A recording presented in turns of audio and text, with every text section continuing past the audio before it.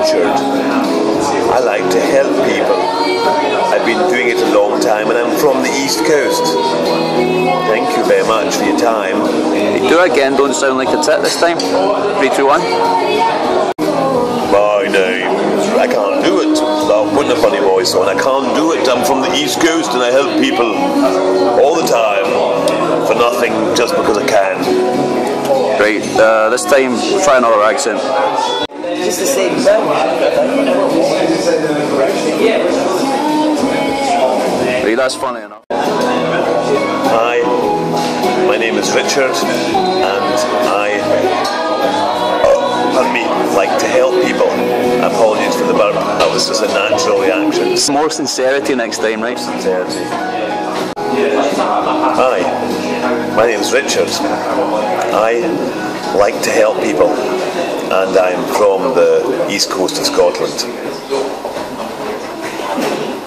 Dundee, in fact. On the tea, on the silvery tea. Enough.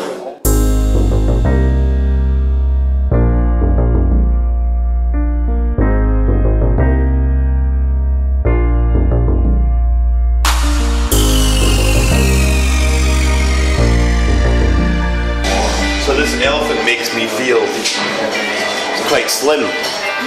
He's quite a fat elephant. Makes me feel quite slim. Quite happy actually. And quite privileged to be able to look at it in Glasgow. You know? Just bow down. Is this your favourite one that you've seen today, or? Oh, at the moment, I'm feeling it. Okay. I am feeling it in this moment. Do you like is it the colour or is it the shape or? I think it's just the fact that it's here and I've got my hand on it. It's like, it's awesome. But if you've got your hand on, you love, don't you? What about the one that's eating you behind you? Yeah, I never saw that, did you? I never saw that. I've been attacked by a giant elephant. I'll feel this one. I'll feel this one. But you don't mind because you like that one? I do. Okay, so the bigger one can attack you, but I hadn't actually noticed how big it was. It's huge. Now that I see it. There's actually another one up there as well, but that's the pink one, the pink elephant. Back to the East Coast. That's enough of this West Coast cultural nonsense. Off we go. Go on. Go on, Rick. That's enough. That's enough of That's enough of that.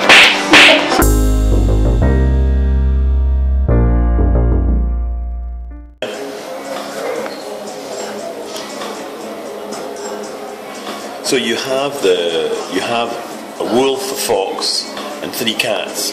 And in the middle, you have the enemy of old, with eyes at the front and eyes at the back, because the king cobra has eyes at the back as well, but they're fake, they're false. Okay.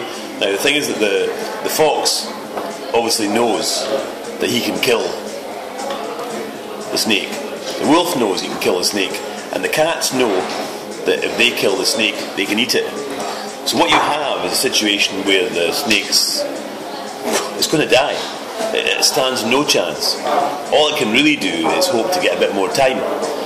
So obviously, if you're clever, and you just let things unfold, you know, the snake's got no future.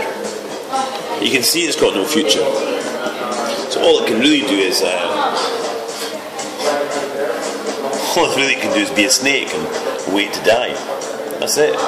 It's inevitability. That's a really deep teaching, man. Yeah. So Satan is really doomed. That's what the teaching is. Yeah. Brilliant. I love it. And we don't even have to do it, because God's nature, the nature of God, will do it without us. The nature of God. Okay. Because God made these animals. Wow. And the snake's not very high up the pecking order, is it? He didn't make the snake. The snake was, originally had legs. It lost its legs, and now it's going to lose its life. Cool. And I don't think we have to do it. The animals will do it for us. Brilliant. What did Jesus do for us? Well, Jesus sacrificed everything for us. Everything. And he's picking up the price. And what did these fat ladies, the Russian dolls, do for us? I think that they indicate that everyone's got a life story, and you start off small, and you end up big. Okay. And Alex Bedford is. He's a Christian who's got a testimony, I think it includes having a life of an interesting life where God was involved, and I think God saved his life on quite a few occasions. Excellent. And he's from? Well, he's a local. I think he's a local Glasgow guy. I think I picked this up on the... This is him there on his bike, or? Yeah, that's him on his bike. He's talking about that's him on his bike, Looks like he's a bit younger than me. I think he competed in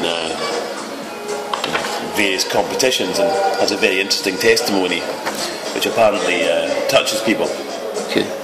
And what about the elephant in the room? Well, the elephant in the room is really the thing. The elephant's over here. Okay. And I suppose what happens is that when we talk about the elephant in the room, yeah, we're talking about we're talking about paranoia and imagination. Imagination. Yeah, and I would say that what happens is that that's where Satan operates. He likes to. So Satan is really an elephant, or he's also a serpent, but he can be an elephant sometimes. Well, he can seem a lot bigger than he is. So he's actually that size, but he pretends to be this size. Yeah, and he's doomed.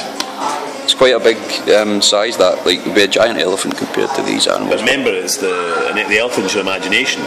It's a flying elephant. It's not real. So it's not a real elephant. No, but it's the elephant in the room. The pink elephant. In this room, blue one. It's blue. No. Yeah. Anything else you want to share, man? Just that it's nice to get a chance to play with the reality of God's world. Excellent, man. Thanks for that wisdom. Yeah, no problem. Hi, I'm Julia. I'm from St Andrews, and just spending some time in the West Coast here in Glasgow. I just felt I had to highlight some art I found. It really spoke to me, and I just feel it represents just what I stand for in life. I mean, you can clearly see what I'm talking about, and I just want to say a big thumbs up to Glasgow. Where did you become a hard man?